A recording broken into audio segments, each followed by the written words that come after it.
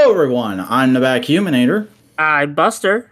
And this week in Toku, we're going to be discussing a buttload of figure arts news, all kinds of fun upcoming stuff in the world of Kamen Rider, and the premiere of that new Godzilla show. But before all that, Buster, how you doing? I'm okay. You sure about that? You said that in a very uneasy way.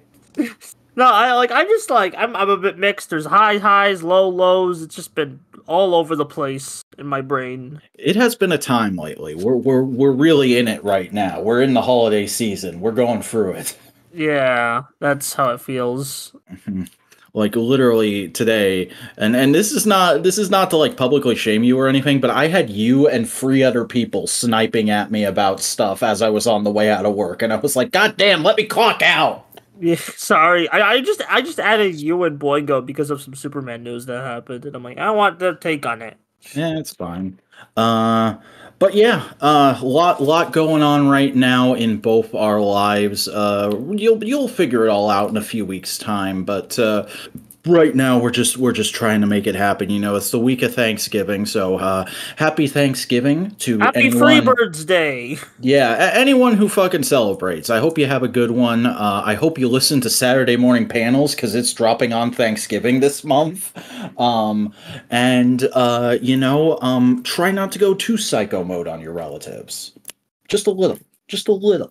But what you should go psycho mode on is engaging with the algorithm, because the only way this podcast survives is if you do the YouTube things like comment, subscribe, ring that bell in order to enable notifications so that you get every single episode of This Week in Toku delivered right to your sub box, along with all the other great productions we do here at Modular Media, like Analytical Fanboys, a monthly media club podcast, Modular Components, a nice little hangout and shoot the shit show, the No Prize podcast, where we talk about comics and all associated media, and Saturday Morning Panels, which is a G.I. Joe and Transformers podcast. So if any of those things interest you, be sure to do the YouTube things. Also follow us on social media. We got a Twitter, it's at the Modular Media. We got a Bluesky, it's at modularmedia.bsky.social, and we have a Tumblr, which is just at Modular Media.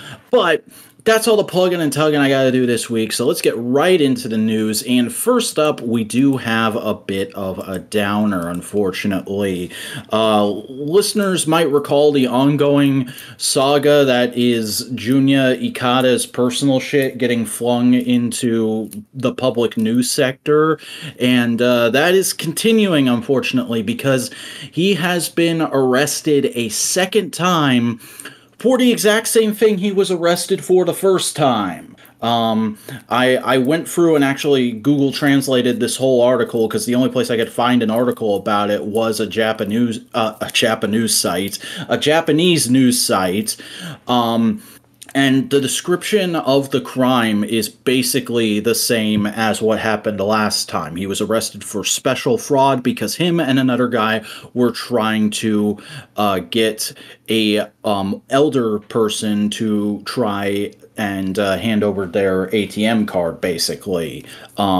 Which, once is that's kind of sucky, but you can maybe bounce back from that. Maybe it was all a mistake or a misunderstanding or something like that. A second time is like, bro, what you doing? What you doing over there? Get your shit together. You're better than this. Come on now. Yeah, very unfortunate. Yeah, that's really all there is to say. We don't have a ton of details beyond what I've already given. You can check out that story as well as everything else we're going to talk about this week via the news links in the video description. But I don't pray, but if I was, I'd be praying that man turns his life around, because I honestly found him quite an inspiring individual up until a couple months ago. But let's move on to something that is inspiring, at least as far as inspiring you to save your gosh darn money for upcoming purchases, because Tamashii Nations had their big winter event of 2023 this last weekend, and we got a ton of SH Figure Arts and memorial Royal Edition news out of that. And I'm just going to go in order of all the articles I have here from Toku Nation. So first up, we got a better look at the SH Figuarts Kamen Rider Gotchard Steam Hopper. It looks a little better in the action pose they have it here, but I'm still not fully in love with it. You got anything to add to what we said about that one preview image last week, Buster? Yeah, I think it looks great. I'd be down to have this on my shelf. Okay, fair enough. They also showed off Gold Dash, so yeah, he will be getting his bike fairly soon.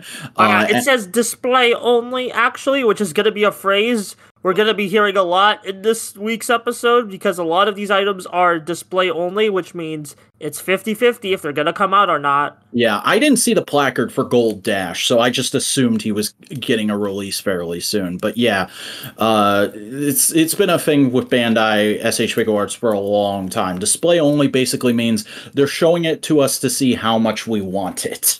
But there's quite a few new bikes that they showed that are display only, so... Yeah. But continuing on with Gotchard stuff, they also showed off Valvard, who has already gone up for pre-order this week. And he's looking really good, actually. I like him a little bit better than Gotchard. They really captured his puffy pants quite well, I think. Yeah, this is a really beautiful figure. I really want this. Oh, it's good. Let me yeah, it's a Tamashii web product, so it will be a little bit harder to get a hold of, but not impossible. Certainly Team Rider will have us covered. Yeah. Fi stuff? Yeah, not Fies. We're going to go ahead and move on to Geats right now, because they did show off a couple of new things for Geats. I'm not sure if they've shown the Boost Striker before. This is the first time I'm seeing it. Yeah, this is the first time I'm seeing it too. Once again, display only. Yeah, but it looks really good. I actually like it. I generally like most bikes a little bit better than Gold Striker, because Gold Striker's not a terrible bike, but it's a little bulkier than I like my bikes.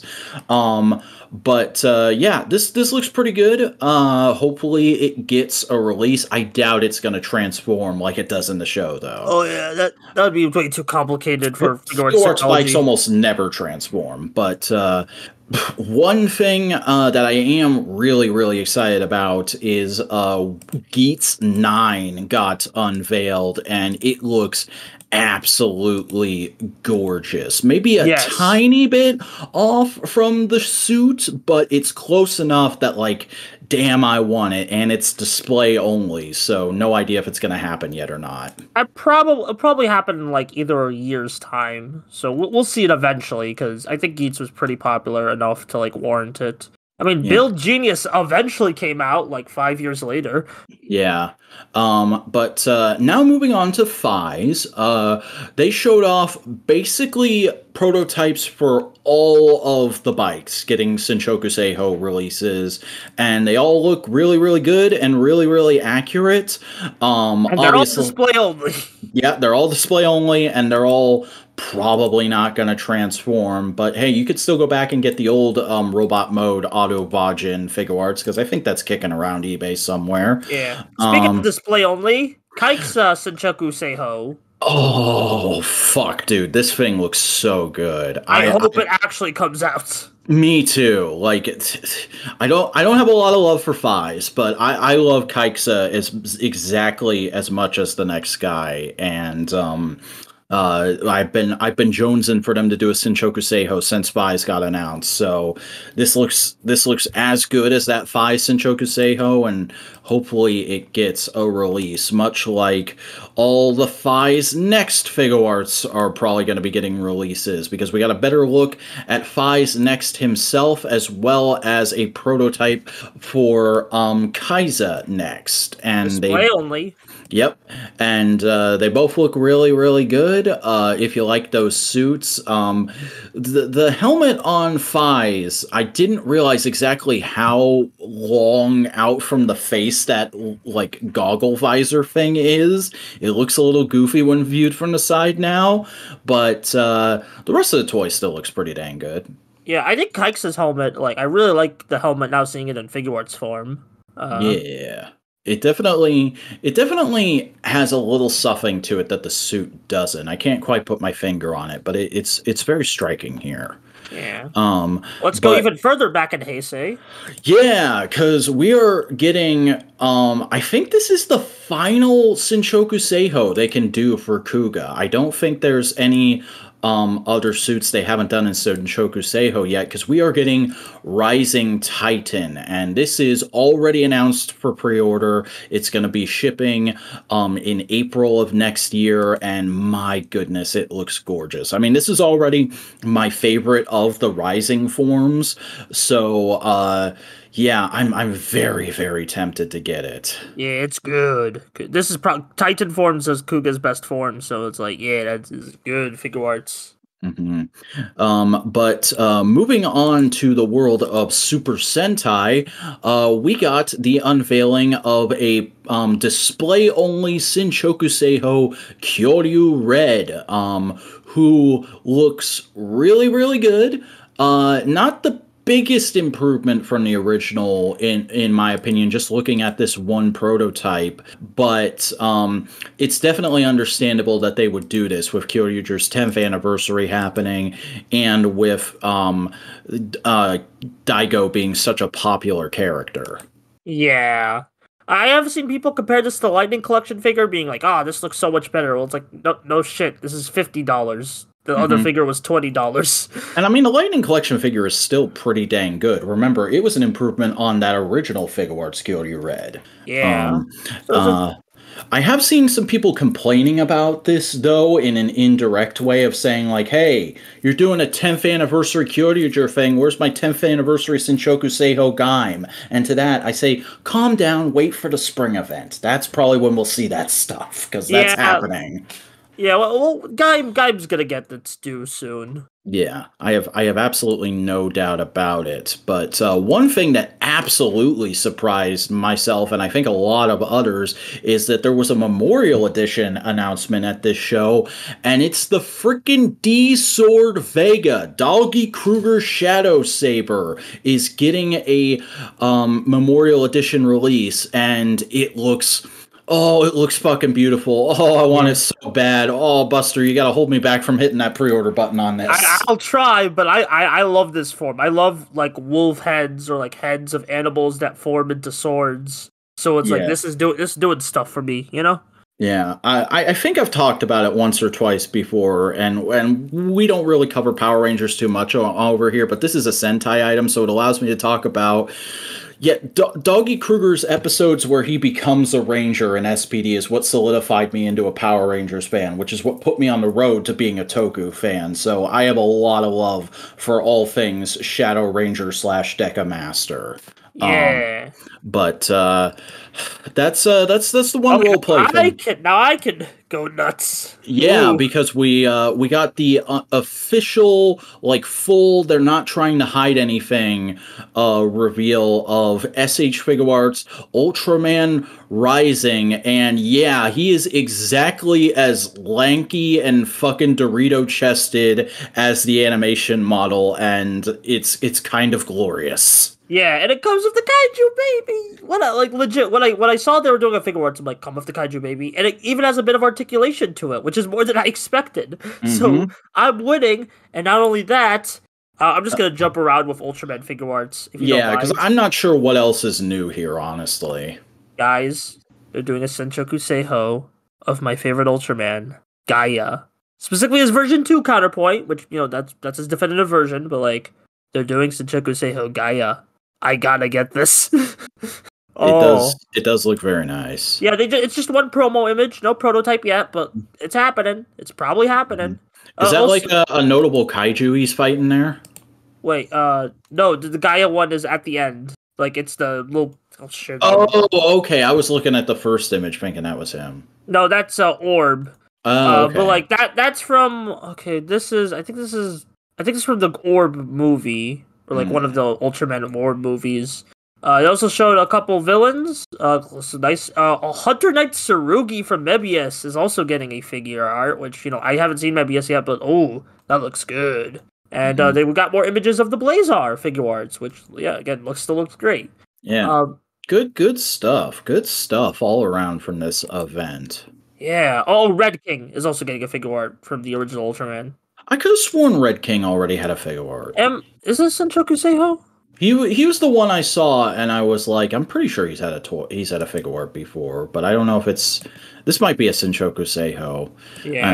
I don't know. I don't know Ultraman figure arts all that well, but what I do know is Flame Toys has announced that pre-orders for their Pacific Rim model kits are coming very, very soon. I think we talked about them announcing they had gotten the license a few months back, but yeah, I'm not much of a model kit guy, but I am very excited to see what these look like because Flame Toys has done some really cool stuff with the Transformers license in the past. Yeah, good. I hope the toys turn out good and people can do some good figure photography. Mm-hmm. Now, on to some Gotchard news, because we've gotten a lot of drops about upcoming upgrade forms for Gotchard, mainly that he's going to have two sort of side grades to his upcoming X upgrade item, that being Dragon X and UFO X, and I love both of these, honestly. They look so fucking toyetically goofy. Yeah. Yeah, they're just really good. I love the first one. The first one's the best one, because I really like the color scheme. I think that's a genuinely good suit. The second one's more goofy, but I still like it a lot. Yeah, they look like frickin' Mattel toys from the mid 2000s, and I love that. That's my aesthetic to a T.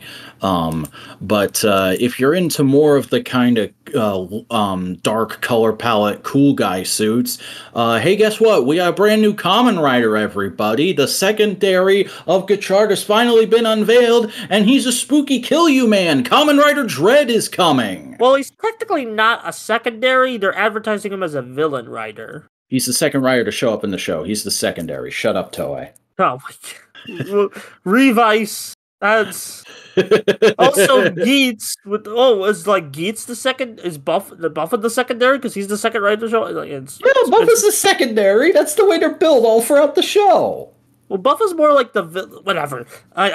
Cool. I love this concept. I love the concept for Dread because it's basically like, hey, you know all those forms we're not going to use? Let's use them as fodder for him to transform. Yeah, because he has to sacrifice Chemi cards in order to transform, which is a good way to justify those forms not getting used anymore. But man, that really illustrates just how much we're going to be chugging through suits in this series. Yeah, although I do think, with how limited, because this gives them only a finite of transformation items, I think they're going to save Dread for like every 5th episode. Like, he won't be a constant presence, but it'll be like a big, when he transforms, oh, shit's going down. That's how I'm viewing it, at least. Now, the next time preview of the most recent episode also hints very much at Dread being a character that's already in the show. Who you think it's going to be? I don't know. I'm just gonna let it go by. I'm not really like a guy who'd be like, it's this guy. They're building up. No, I'm just, We'll see. But yeah, Kamen Rider Dread coming soon to a illegally gained file near you. Much like the Kamen Rider Gotchard X Kamen Rider Geats winter movie. It seems like I was right. They're officially just calling it the winter movie, and it looks pretty fun. Yeah, got some chemis. We get the main villain, the X-Wizard. We also get to see the new form, which people thought was the main form. It might appear in the show proper, but like I kind of like, because it does use his like, its arms and legs are a part of the side grades you've already seen, but it seems like this will be like the more built-up form. I don't know. It's X-Geats Super Gotchard. Not X-Geats. It's called Super Gotchard X-Assembled or Star Gotchard. Looks good. Yeah, it's a fine form. I saw a lot of people as into my aesthetic as the other two boys, but I don't hate it. Yeah, it's fine. I like it more the more I see it, honestly. Mm-hmm. He looks a bit like when they try and make a regular Henshin hero suit that's evocative of like a mecha, because he's got like different little bits for his boots and gauntlets. Yeah. I do like that kind of part of the suit. But yeah, no, looks solid. Movie looks interesting. Hopefully it's not shit. Yeah. Mhm. And Speaking speaking of of, that shit, oh, you beat me to it. Shingoku modeling project Tetra Boy. He's coming out soon, and Bandai put out a bunch of new pretty promotional images for him. Yeah, I'm not getting this because I don't do model kits that often, but man, I do like me some Tetra Boy, and they did him some real justice here. yeah, it's good gun, good gun, boy. Yeah, the original Target Master, finally getting a masterpiece toy. Yeah. But now it's time for just a bit of clarification, because I think we already knew this for a while, but it seemed that we needed to go and reiterate it for a lot of very stupid people recently, which is that in the official Toei blog for King-Ohger, they have clarified that they did cast audition people of all genders to play Rita, because Rita's entire character is supposed to be about neutrality, hence the gender not mattering, hence non-binary character. Stop being an asshole about it. Yeah, this all came in the wake of the next episode being a focus episode for Rita, which I'm very excited for. Yeah, it looks interesting. Much like Godzilla Whiskey looks interesting to me, because whiskey is actually my liquor of choice. I'm a big Jim Beam fan. Jim Beam and honey. Ooh, that's the tasty stuff. That's what I like when I'm not drinking beer. But this specific brewery in Japan is making whiskeys based off of Godzilla, Mecha Godzilla, and who's this guy again? With the fluffy ears? I closed the... Is this from the Heisei thing? Let me check. No, this is Showa. That is... Agiris? Yeah. Agiris? Freaking Agiris getting his own licensed whiskey. My goodness, what a time to be alive. Why did they use the raids again, Agiris? I have no idea. I will... I don't think I can justify importing specialty licensed whiskey, but man, if I ever get the opportunity to try these, like if I ever go to G-Fest and I see these available, man, I'll have to jump on it, because this is just my kind of goofy right here. Yeah, I mean, it would just be nice to have the bottle, you know? Like, definitely. Yeah. But that's all the news that's fit to print this week, so Buster, why don't you take us on to the new releases? Ultraman Blazar, Episode 18, The Towering Terror. Ooh, they brought out the good kaiju this week. Big long boy. He looked like an armored PP, just a little Muppet man. I love him. Yeah, it's the Muppet episode of Blazar. Yeah, and then he just starts singing, "It's time to play the music." Yeah, he's like one of the little singing plants that's in the background of the big musical number at the end of Little Pet Shop of Horrors. Yeah. It does kind of have that vibe. But yeah, it's a good kaiju, despite our jokes. Yeah, it's a really solid episode, because like the action and the conspiracy is really ramping up, but at the same time, there's a little disturbance in Gento's home life, and he's gotta put being a dad first for a minute, and it's real sweet. I love whenever we get focus for Gento's family, honestly. It's good stuff, and it's like I kind of like how it's sparingly used, because it's like it hits you like, oh yeah, he's a family man. It makes it feel more special, you know. And it puts you in his headspace, because he's clearly forgetting about how important his family is from time to time. So whenever it comes up, you're like, oh shit, that's right. He needs to go and see them right now, like he is. Yeah. And yeah, it's clearly the beginning of a two-parter, because the monster's not dead yet, so you know. Yeah. Also, the monster fucking digivolved into a monster from earlier on in the series, so I wonder what's gonna happen with that. Yeah, I'm pretty sure that was just suit reuse, but like maybe they're gonna use that to like flesh out. Well, the they lore. brought up that monster from earlier in the series as well as Bazanga, so I'm guessing like there's something about this particular evolutionary line of kaiju that's tied into the conspiracy Emmy's been investigating. Yeah, we'll probably like the next episode's hinting that we're gonna get all the answers, or like the answers are coming. So yeah, here's hoping. But, yeah, okay. Good Good episode. episodes. All right, let's rip this Band-Aid off. Monarch: Legacy of Monsters from Apple TV Plus, episode 1 and 2. I don't think we got the titles for these episodes because who the hell cares? This It's a streaming show. It doesn't have episode titles. It's just part 1 of season 1 and part 2 of season 1. And honestly, that's fine. I liked this, but I liked it because I feel like I was going in expecting it to be what it was, which is it's a very lore heavy, fleshing out the backstory of shit that was just kind of mentioned to the side in the legendary Godzilla movies, and the big things it's being advertised on are barely there. Like, you get a little bit of John Goodman at the beginning, you get a little bit of Kurt Russell at the end of the second episode, and there's a couple of flashbacks to Godzilla stuff here and there. Here's my thing. I knew what I was getting into, and I didn't like what I was getting into. Yeah, you were fucking messaging me, what was it, yesterday or the day before, going like, do I have to? Yeah, like, I've kind of grown a bit sick of these spin-off shows of big movie franchises on streaming services. Like, I feel like it's been a common trend. And I'm not even just talking about MCU stuff. I'm talking about, like, they freaking made a John Wick streaming show for, like, Peacock, because I guess anything is possible. I mean, that's fair, but also, like, they were pitching that John Wick show as far back as when the first movie was coming out. They were like, we think this could be a weekly network show. Okay. The point is, I'm kind of sick of this kind of shit. I mean, I will give it credit. They do focus on Japan, which is more than, like, any of the other legendary movies have done.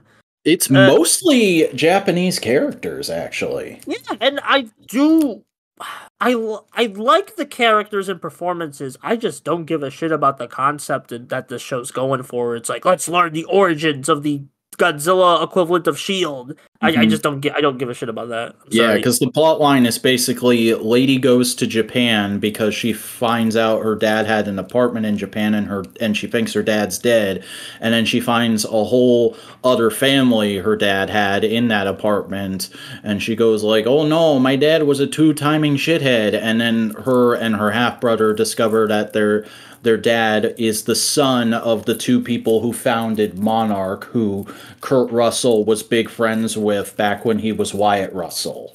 Everybody got that? Why are we doing this? Just give me Godzilla X Kong already. That's fair.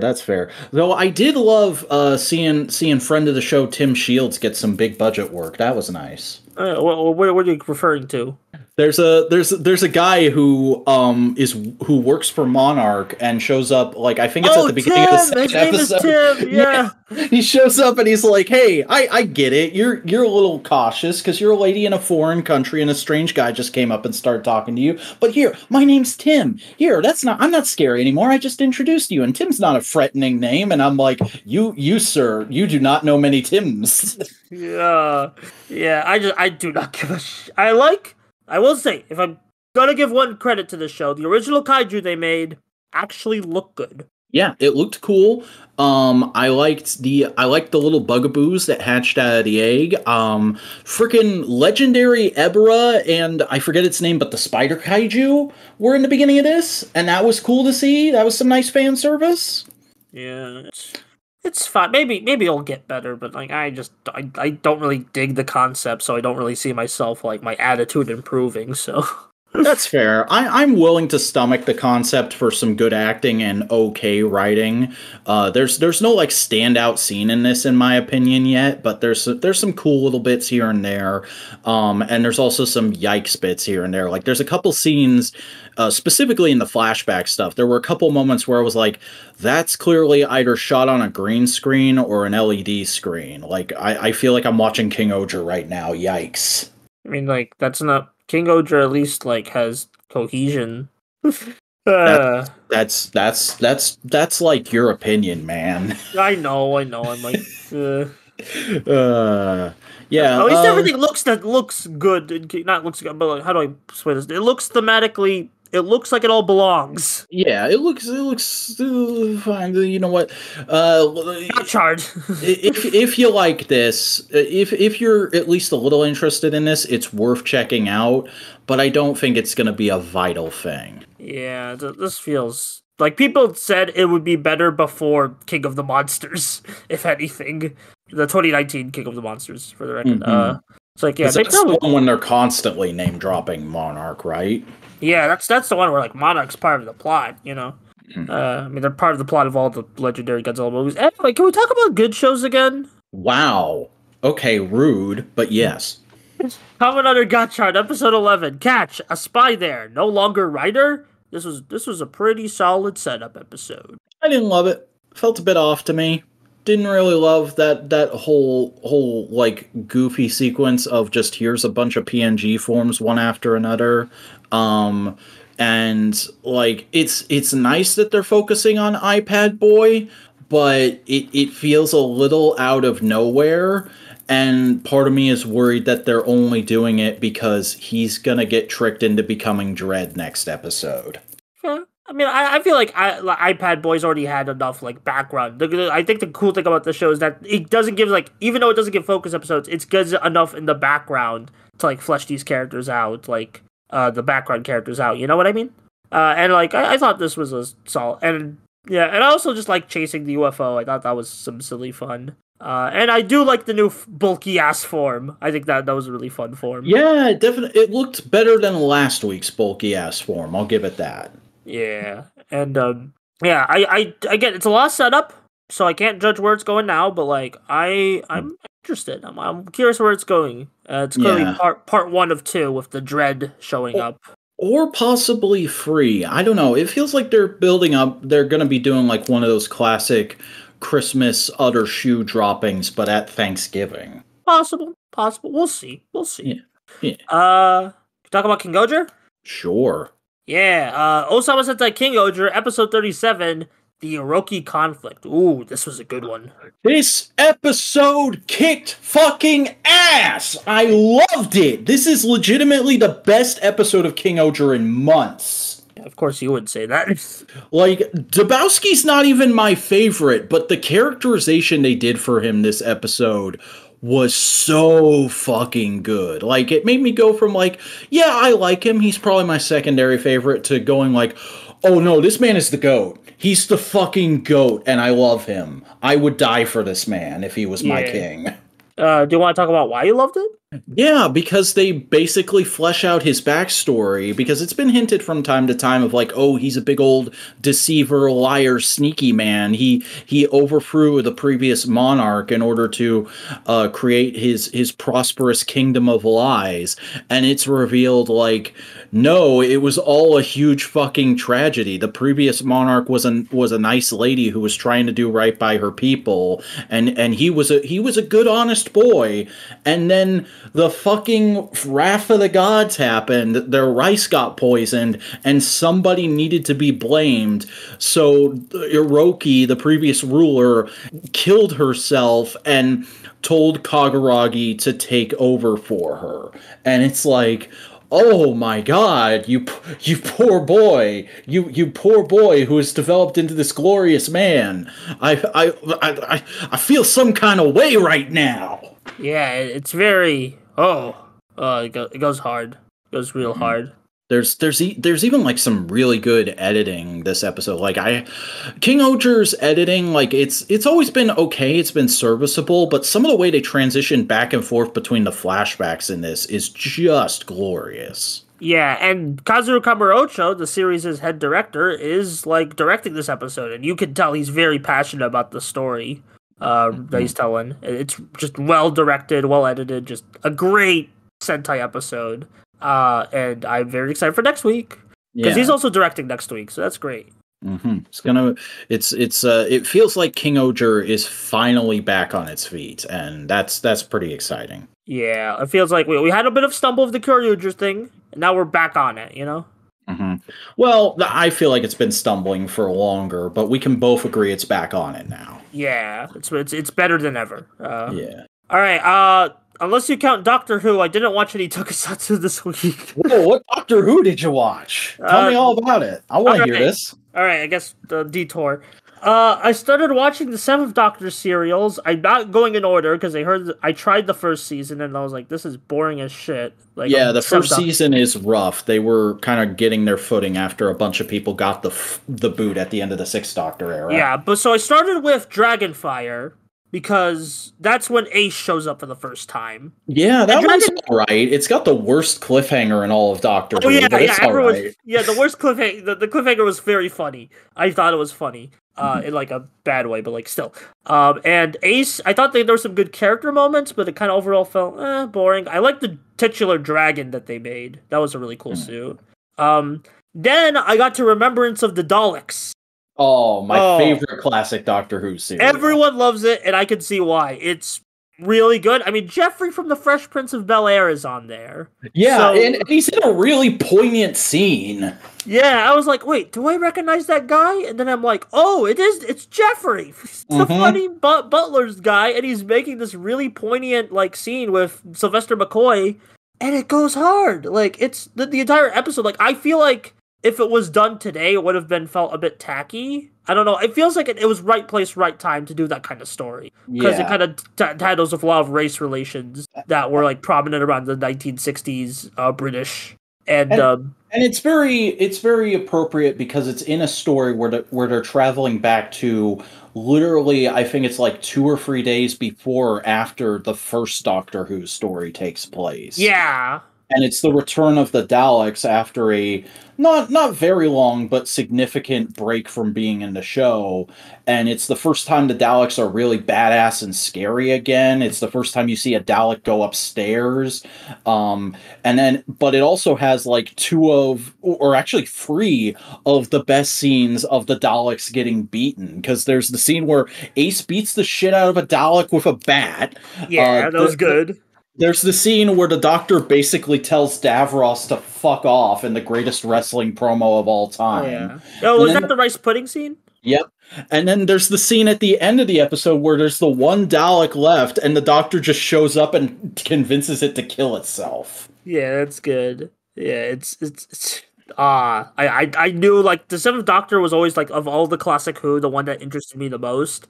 And I'm so glad all of classic Who's on Tubi now. Like, all of that's available. I know there's like lost episodes, but like I'm so glad because now I get to watch a lot of this stuff for the first time. Like finally get like after hearing about reviews, I'm like, wow, I can actually like watch it on a streaming site that I like.